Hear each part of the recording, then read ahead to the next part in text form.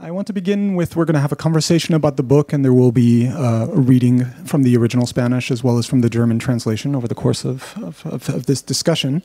But since I take for granted that many of you are unfamiliar with the book, and we'd like to initiate you a little bit more closely, and of course there are questions that myself and I assume that other members of the jury, as well as you're reading the book, this is our opportunity to actually begin to discuss it in closer detail with the author as well as with the translator. And so, Fernanda, I wanted to begin by asking you just a very simple question, or maybe it's not so simple, about the origins of the book and its genesis. I believe that it was published in Spanish in 2017. It appeared this spring in 2019, but if I'm not mistaken, it harks back to 2011, 2012, or what was the impetus for beginning to write it? Well, thank you, Daniel. Hello, everyone. Just want to briefly say thank you to all of you for being here. And thank you, of course, for the House of the Cultures of the World for this prize. I feel tremendously honored. And actually, I never thought I had a chance with such amazing competitions that I had. I was competing with great books, and I'm so happy to be here. Never thought I would be someday in Berlin and talking to an audience in the language of my great-great-grandfather. So, not in German, I'm sorry, but I'll do what I can in English. Thank you also to Bern, of course, and Matthias and Veronica and all the jurors. Thank you. And I want to say thank you to Linus Guggenberger, my editor at Bag and Bag, for believing in this book in the first place. And really convincing the editors to publish it. And well, I wrote this novel because I wanted to understand the darker side of my own soul, and of course I didn't. I didn't understand it. Meanwhile, I connected with a lot of people, and this prize, I hope it's another way of connecting with the people who will want to read the book, who will be interested in read the book. And thank you for that. And I remember, I forgot the question you asked me. No. So what was the genesis of the book? So once I was in Veracruz, is a small tropical city in the Gulf Coast of Mexico, and I was reading the local paper, and we call it the Red Note section. It is like the crime section, like true crime stories, and described in a really greasy, really sordid way. And the principal news was that in a small village near Veracruz, they found the body of the witch of the village. And the journalist already knew who was the killer. And the journalist, it was a woman, she explained that it was because the killer was afraid that the witch was doing witchcraft on him, because there used to be lovers and she wanted back. And I read this and I said, this is very, very Veracruzanian Mexican journalism. This is so weird, and I will find very strange that the journalist had so much confidence in believing in witchcraft, as in witchcraft could be a motive for killing somebody, and I thought that could be a great story. And at the beginning, I wanted to do a real life story, but it was so dangerous to travel to that small village for reasons that we'll discuss. And I told to myself, maybe to console myself, I said that I could write a fiction story, another way of telling the truth, not only through journalism, but also through the fiction. We can say the truth. And well, maybe perhaps since this is one feature of the Internationale Literaturpreis, and in particular in the presentations, is the opportunity to share materials So maybe we can test the screen to see. You mentioned to me that there was a particular image that of two policemen that you wanted to use for La Matosa. Yeah. For example, this is, I call it the casting, because all of these were people who committed crimes and show up in this journal I was speaking of, this newspaper. And I wanted to see, I wanted to surround myself with real faces and the real looks and almost the consequences and the story that these people tell. These are really young people who got caught committing crimes. And I got to choose a little bit. And this image who's from a photographer, a Mexican photographer from Veracruz, and it depicts. These are two policemen who are walking through this terrain, this lot, and they are in search of a few kilometers ahead. There they found mass graves. Now the thing in Mexico and Veracruz is the mass graves. We have like an explosion of violence, you know, like people attacking themselves with machine guns in the street, with grenades, like, you know, war, real war. And now there are no more attacks in the street, but we have begun to finding mass graves of all the people who disappear. From the last years. And this photo was published in the newspaper, and I saw this and I said, I can't imagine that story being having place in an ambience like this. And as I was living in Puebla, I didn't get the chance to go to Veracruz, but I Googled map a lot because I wanted to see like the landscape. I grew up near these places, but I wanted to have them present, so I Google map a lot, and these are like the roads of La Matosa, the imaginary town that I created, and it's basically an ensemble of small towns that I know near Veracruz, and well, then I began to write. Yeah, but you also come from a background in journalism, correct? And this is what you did before writing this novel, although I think you had dabbled in, written before. Kind of, I never was a journalist. I work as an editor in a newspaper. That was my first job. But I did what in Spanish, in Mexico, we call crónica. It's like literary reportage, like literary writing, but it's journalistic, and I basically studied journalism because I didn't want to. In Mexico, normally when you want to be a writer, you study literature, but it's weird because it's more academic, and I wanted to be, you know, like in action in the streets because, well, when I was a teenager, I wanted to be an FBI agent, like Dana Scully from the X-Files. Or Clarice Starling from the Silence of the Lambs, you know. But I'm Mexican, so I can be an FBI agent, and I discovered that too late. So I became a journalist because I thought it was the closest thing to being a detective in Mexico, yeah. And then what was it about fiction in particular that appealed to you for telling this story? Because of course you can base your material on actual happenings, but the path is a very distinct one and a different one. At first, I saw this news story and I said, I'm going to that town. I'm going to talk to everybody.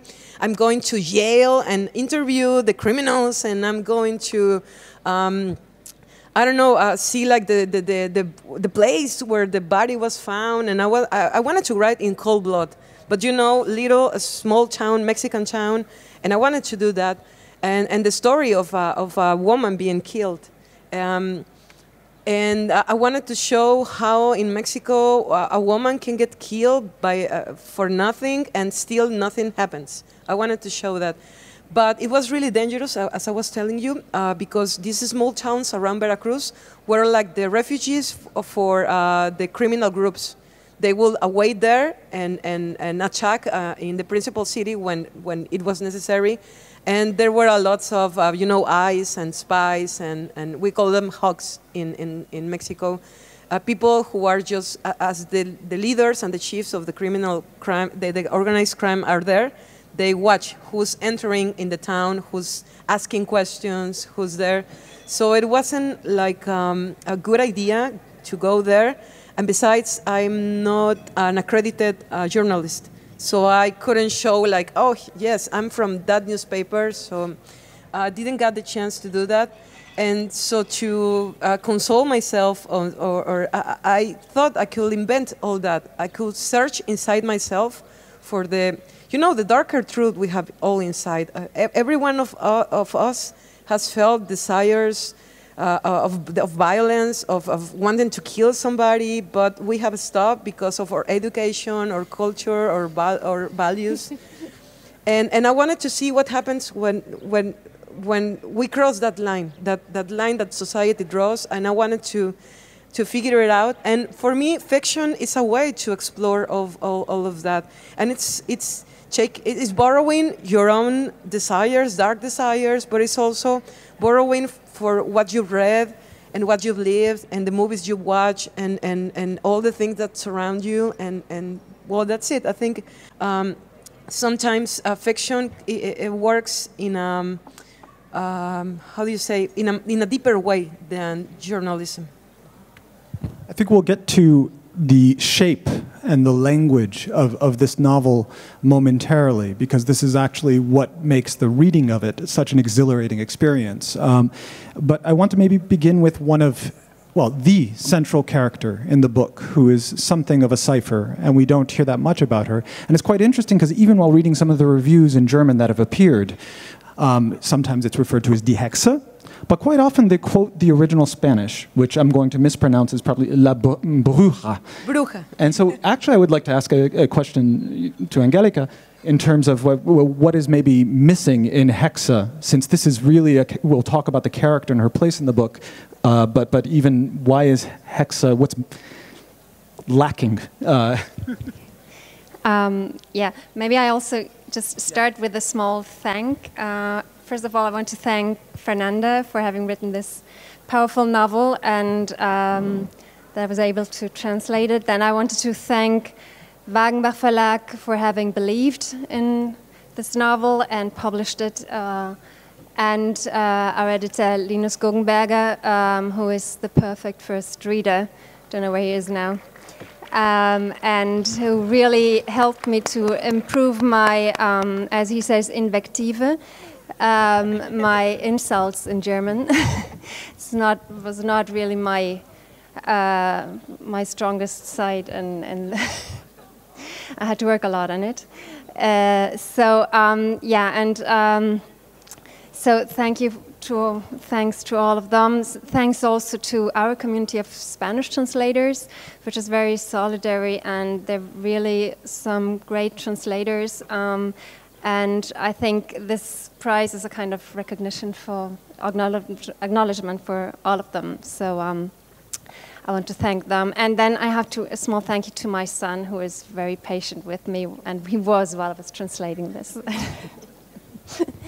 So the Hexe, La Bruja, that is the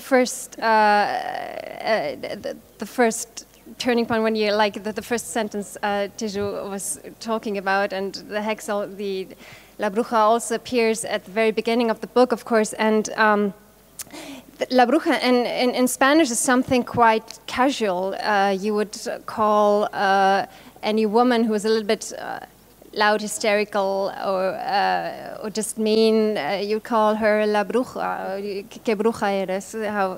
So witch or hexe is, of course, much more stronger, and in German you immediately relate to some witch burning, and but it's what we have. I couldn't invent a word, and at the same time, of course, it's this meaning of hexerei, of witchcraft, and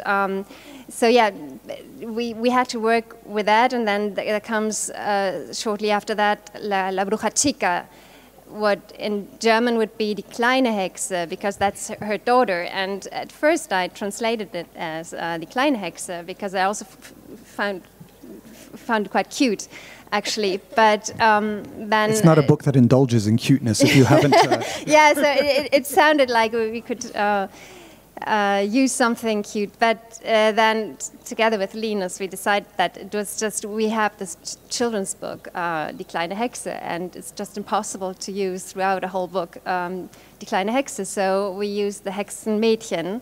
And so these are the kinds of questions you come to. And it's an essential one in the novel, because as we were saying, in terms of the character herself, she's really at the very beginning of it and her murder. But she doesn't speak. She doesn't have a name. Mm-hmm. I presume this is intentional. Yeah, as I was telling you, the thing I never knew and couldn't invent was the moment of the killing, because, well, a person had never killed anybody and never been killed, so I couldn't tell exactly what happens when. So I decided to make that moment silent and to silence the voice of the victim and the murderer. So in fact, they speak now and then, but they don't really have a narrator behind them. So everybody in the novel, they speak of them, of the victim and the killer. And they don't really have a voice, because I wanted to leave that. You know, as in the most important characters are the ones that you have to picture through the voices of others. And with that, I wanted a little bit to honor this way that sometimes we think it's a low form of speaking, that is gossip, you know, and it's I wanted to pretend that the book is like a big gossip told by the voices of women of the village. I wanted to create that kind of sound and that kind of, you know, when you are gossiping around and someone is telling you something that you really are interested in knowing, or when somebody is spoiling you of I don't know, of a TV series, for example, and you listen with interest. I wanted to copy that. So that's why also the novel has this structure of long sentences, of long phrases, because I wanted to feel like somebody was talking to you in your ear and telling you this whole story about these people who you might never know, but who you get to know really well. Well, this is a reminder. I was thinking when Teju was speaking, this notion that language can not only save a life, as was affirmed, but the important thing as a reader, and this goes far beyond just being on the jury, is that it can also make one feel alive, make one feel more alive as a reader. And I think one of the exciting parts about experiencing this novel is the sophistication of its form, in the way that things are unraveled over the course of the novel, and even as they are unraveled, and what might appear to be secret or uncertain at the beginning becomes clear. At the same time, other things become more obscure and opaque, and there's no satisfaction in the resolution. And that's quite exciting as a reader, especially as you move towards the completion of the book. And the sentences as well. And we'll talk about the sentences in a minute. But I wanted to mention this because you sent also some interesting illustrations about the structure and the form. And I was hoping maybe you could share some of these. And obviously a great deal of thinking went into how you would shape the voices who do speak, or the characters that would relate the happenings. This is like a character study. I was playing with, for example, what kind of characteristics a witch will have, like psychological, or for example, and there's another character whose name is Norma. Is a really young girl of 13 years old, and her character is kind of like an orphan. So I don't know. I was just playing around, like what kind of. These are like the main points of the story. It's in Spanish, so there's no spoilers here, I guess. And like the main characters and what are these are like the whole chapters reduced in sentences, quick sentences, because normally I imagine what happens, and then I took the time to write, like really work. And this is like the beginning always of the story of the main. Here in pencil is a little map of the village that I created. It doesn't really exist. I created for my necessities, right? And basically, I just write a lot by hand and these ideas, and then I type. And this novel actually was a really bit difficult. It is my second novel, and I, silly me, thought that it would be a lot easier because I had already done a novel. So I was thinking, oh, the second one must be, it has to be easier. And in fact, it wasn't. It was like hell. And I think I needed therapy after, when I finished writing Hurricane Saison, Saison der Wirbelstürme. Okay, Wirbelstürme. Okay, well, sorry for that. And so it took me like 2 years, but actually the writing took me 6 weeks. And then it was, for me, it's revision, always revision. And that's why the structure is so tight. And Angelica, who I totally forgot to say thank you to, because I'm such a distracted person, but I wanted to thank her of her great job, the almost impossible job. You know, when I said that Hurricane Saison was being translated into German, somebody tweeted like they should build you a statue, because really it's a very colloquial and really verbal book. It's written in a very vulgar style. And to translate that, all that Mexican flavor into an foreign language, as is German for us in Mexico, is quite a task. And I don't know, taking in consideration all the reviews that Linus has sent me, I think you did it great, and I'm so happy. It's such a strange feeling to hold a book where you can understand even a word and think it's yours, and it is also Angelica's. It is also Angelica's. And that's actually.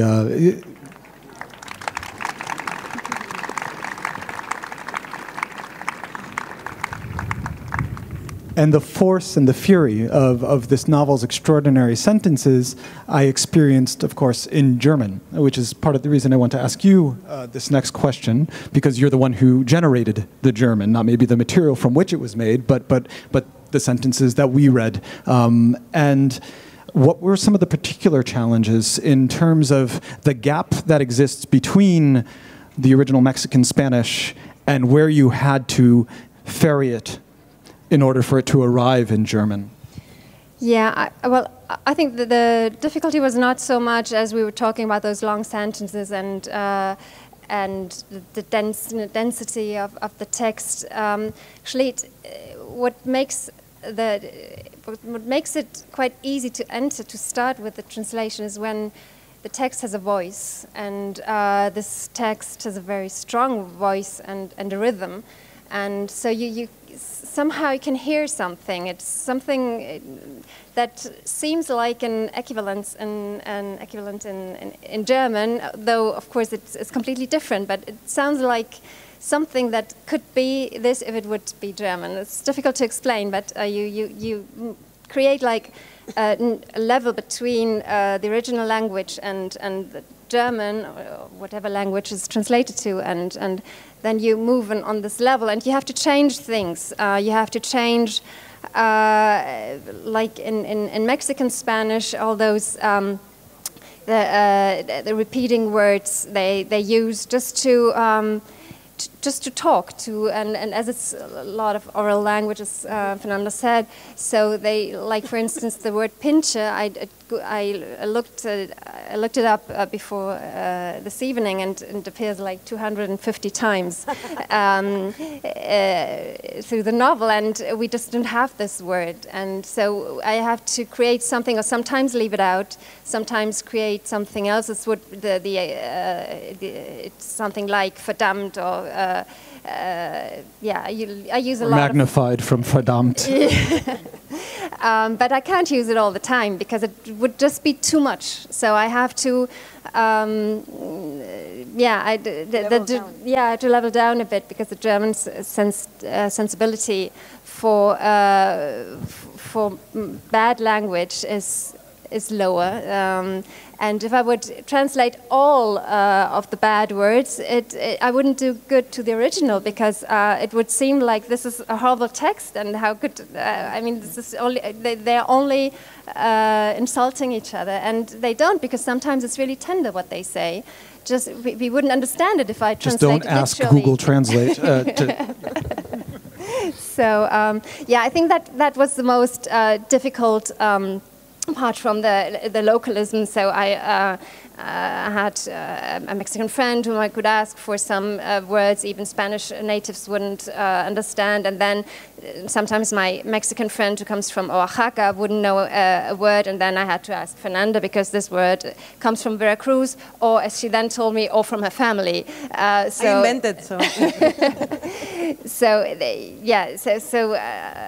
that's of course in every translation you have to do this kind of research, and yeah. Well, maybe it's a good moment to stop talking about language and to actually hear it in use. And Fernanda, would you mind reading an excerpt from the book in Spanish, and then we can perhaps hear the way that. We have to use this microphone. Yeah. Or just.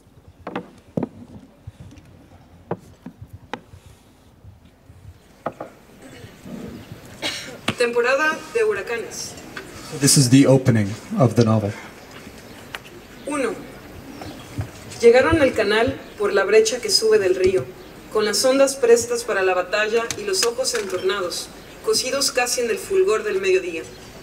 Eran 5, y su líder, el único que llevaba traje de baño, una truza colorada que ardía entre las matas sedientas del cañaveral enano de principios de mayo.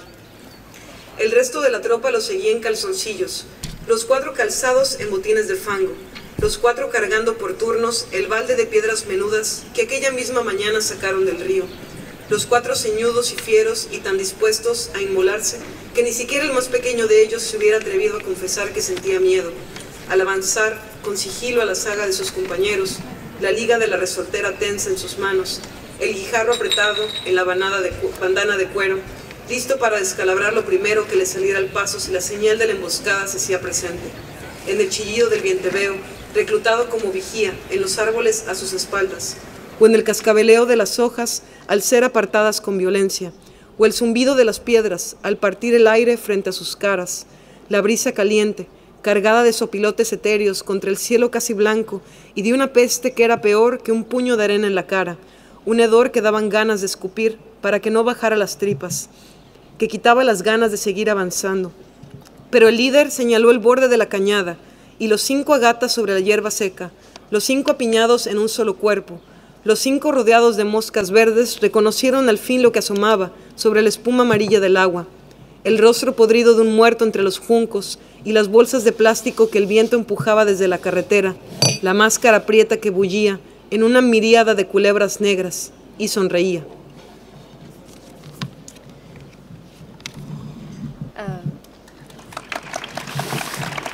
Gracias.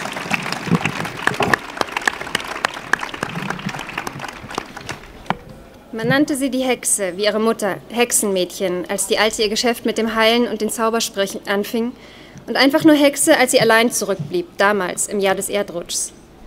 Sollte sie einmal einen anderen Namen gehabt haben, vielleicht festgehalten auf einem zerknitterten, wurmstichigen Zettel, von der Alten in einen der Schränke zwischen Tütenschmutz starrende Lumpen, ausgerissene Haarbüschel, Knochen und Essensreste gestopft. Sollte sie einmal Vor- und Nachnamen besessen haben wie die übrigen Dorfbewohner, so hat niemand jemals davon erfahren. Nicht einmal die Frauen, die freitags ins Haus kamen, hatten je gehört, dass die Alte sie anders gerufen hätte. Immer nur, du dumme Gans oder du Drecksgöre oder verdammte Teufelsbrut, wenn die Alte wollte, dass das Mädchen zu ihr kommen oder den Mund halten oder einfach nur still unter dem Tisch sitzen sollte, damit sie den Klagen der Frauen lauschen konnte, dem Stöhnen, mit dem sie ihre Sorgen, Beschwerden und schlaflosen Nächte würzten, den Träumen von verstorbenen Angehörigen und dem Streit mit denen, die noch lebten. Und fast immer ging es um Geld oder den Ehemann oder dieses Hurenpack von der Landstraße. Und ich weiß nicht, warum sie mich immer verlassen, wenn ich am glücklichsten bin.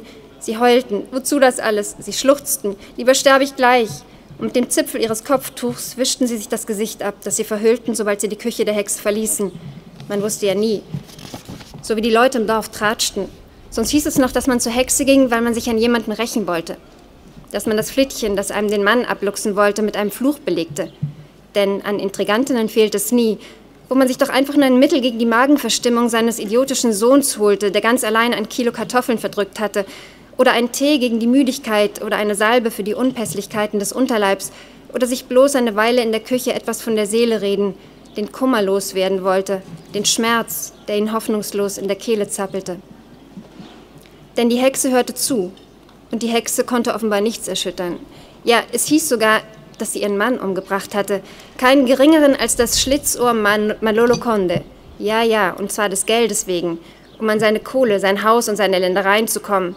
An die 100 Hektar Feld- und Weideland, die ihm sein Vater vererbt hatte, also das, was noch übrig davon war, nachdem er fast alles stückchenweise an den Gewerkschaftsführer der Zuckerrohrfabrik verkauft hatte, um bloß nie arbeiten zu müssen, um von seinen Kapitalerträgen und seinen sogenannten Geschäften zu leben, die immer schief gingen.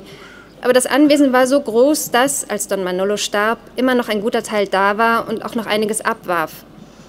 Weshalb seine Söhne, 2 erwachsene Kerle mit abgeschlossener Ausbildung, die Don Manolo mit seiner rechtmäßigen Ehefrau drüben in Montiel Sosa gezeugt hatte, im Dorf auftauchten, kaum dass sie vom Tod des Vaters erfahren hatten.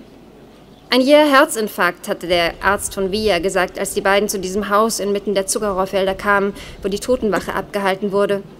Und eben dort erklärten sie der Hexe vor aller Augen, dass sie sich bis zum nächsten Tag fortscheren sollte. Aus dem Haus und aus dem Dorf.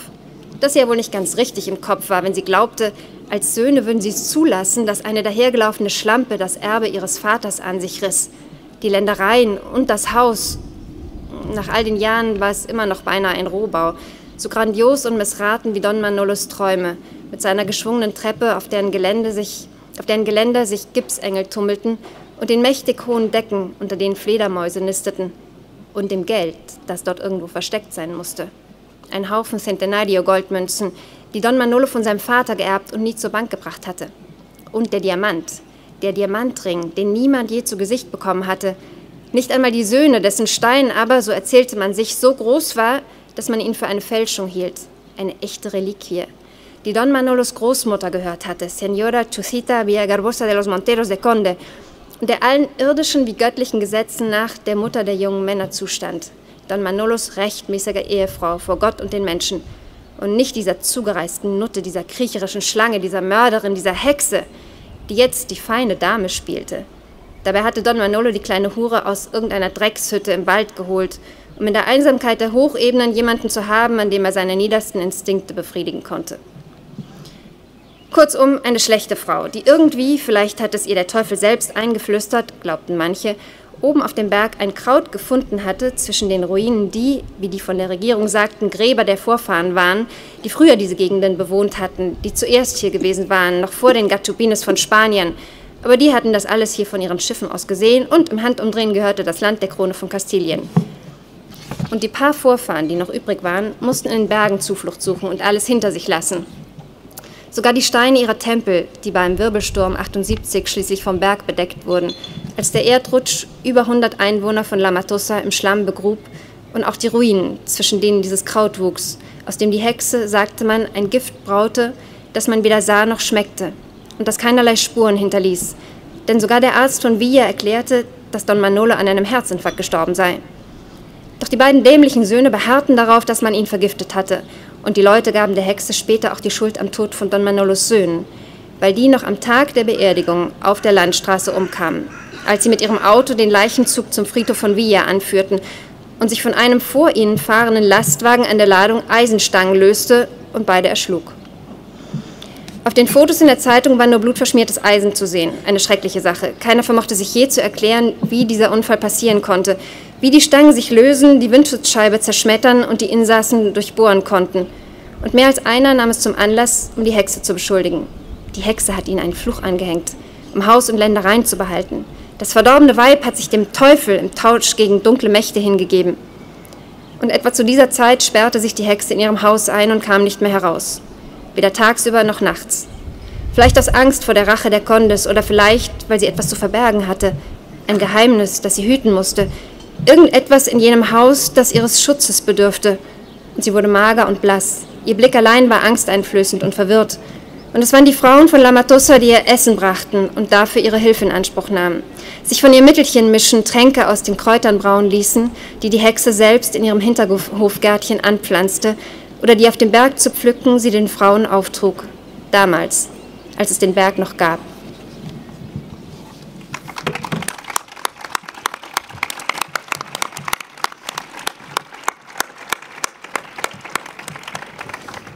I'd like to ask a question about collaboration, and in part the collaboration between the two of you, but even more broadly, because as with Teju in his first novel, you've had this good fortune for this novel to be translated into several languages, some of which these translations, for example, into English are in progress or just wrapping up. And I was quite amused by some of the things one could find on Twitter.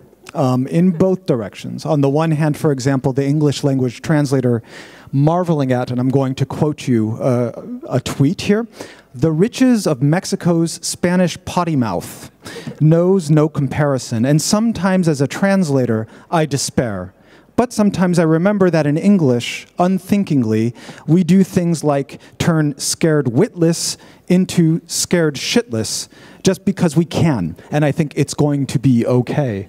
And it's not just in this one direction of this translator into English communicating her process among other translators who follow her and respond to her, but it's also you have posed certain questions about idioms by way of social media and Twitter to the translators of different languages, correct?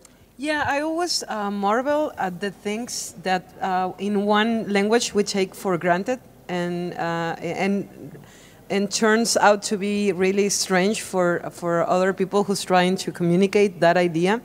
And for example, I think it was how do you say Hollandaise? Is the Dutch language. They asked me what does. Oh my God, it's something, and you did ask it too about the phrase who's called Kimpompo, for example, and it's just a line from a song, a really tropical song, a cumbia song, and it's about it's a man who's asking the girl who buy her those shoes, and it's a stupid song about I don't know, yeah, and people uses that phrase to ask it if they see you with new shoes. It's like ¿Quién pompó? O sea, who give it to you? Even if you buy it yourself, it doesn't make sense. It is just like that. But it's, you know, in Mexican Spanish, I think the relationship with Spanish is a little bit complicated because the language was imposed into original Mexican inhabitants. So we as Mexicans have found a way of always turning the language and making its bite its own tail. And we are always playing and trying to say things in another form of that same language. It's just, for example, if I say for me, para mí, I will say also para Miguelito. Miguelito is a name, but Miguelito it's also me. And or I don't know, we're always doing these silly jokes with the language, and it can be also really strong and vulgar with sexual content also. But it's really difficult that to even to explain sometimes from the translator. So I will show Angelica some YouTube videos with the songs, and she will give the flavor of that, but into words that could be understandable.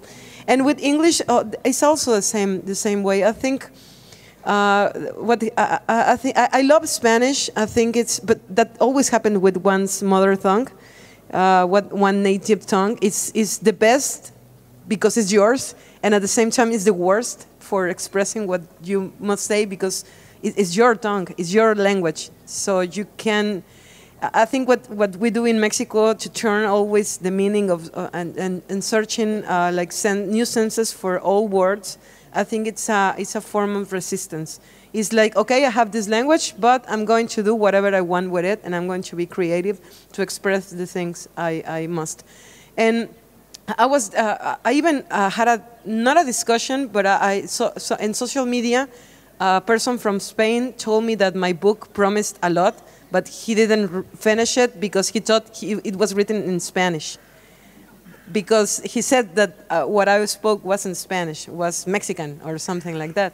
So I think, well, I think Spanish is beautiful because it requires more effort to not understand between Argentinians, Costa Ricans, Mexicans, Mexican Americans, for example, Spaniards. Than it is more complicated not to be understood than to be understood, and I think it's beautiful.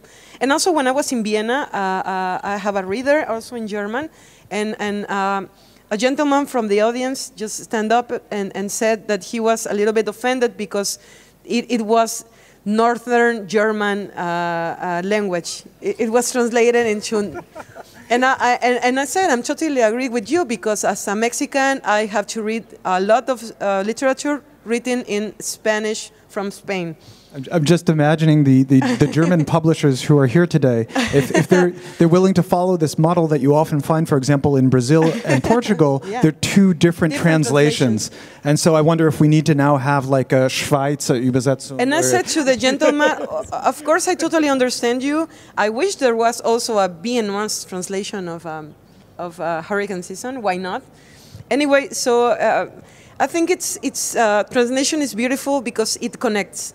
I read a lot of books, translated books in my infancy when I was a child, and I think it's great to have the possibility of enter in one author's mind, and not to worry about, oh, did he really mean that, or he was using, no, and that's the job of the translator, and I think it's beautiful because it just makes the things work for us, and that's the way it must be.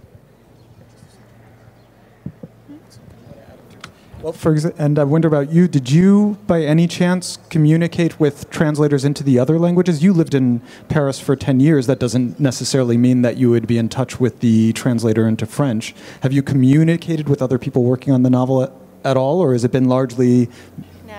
No. Usually, unfortunately, if there's not some kind of official reunion or some get-together, we're not really in contact with the translators to the other languages. I was in contact with Fernanda, and that was a nice collaboration because it was very funny and open, but otherwise, no.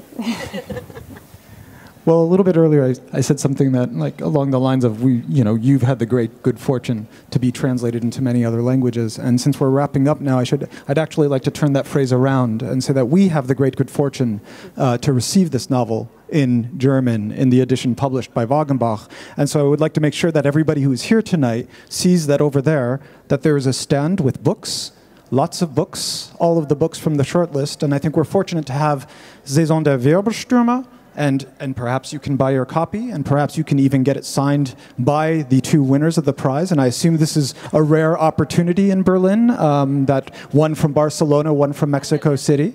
But also as well, there are the other titles on the shortlist, which I think open up new ways and exhilarating ways for all of the darkness in the matter that they communicate, or often communicate, not all of them, but there really is joy and in delight, I think, in what they bring, what they do to German, what these books, through the translators, have done to expand the range of what is possible, not just for other writers in German, but I think for readers of German as well. And I'm very grateful to the publishers, Wagenbach, the publishers of the other shortlist. I know I speak for the rest of the jury ourselves, and perhaps maybe this is a moment to acknowledge the 100+ books that we read that were also outstanding in a year of just extraordinary reading, I think, for all of us. It was not... This is part of the reason it was so difficult to suddenly have to reduce things to 6. But yes, all of that is a way of perhaps moving towards the final phase of the party, or the first phase of the party.